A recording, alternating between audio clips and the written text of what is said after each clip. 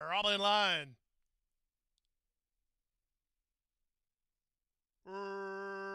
Racing at Gulfstream. Good start out wide for Depura Sangre, who hits the ground running. Here's the favorite, Boston Beauties, moving out the rail. Splitting horses is Fernanda. Into the top flight goes Awesome Flyer. Behind them is Ruthala, followed by It Ain't My Fault, a length and a half in front of Make a Mint, who's two better than Powerful Words. Out wide are Josefa and Sansa. Then at the rail, Pazarmonia, and the trailer is Stamina Princess. Past the half mile and moving to the far turn now. And up front, the leader is the favorite, Boston Beauties, 2-5. And on top by a neck, Depura Sangre hangs with her well second, 2.5 clear of Awesome Flyer, who's now third.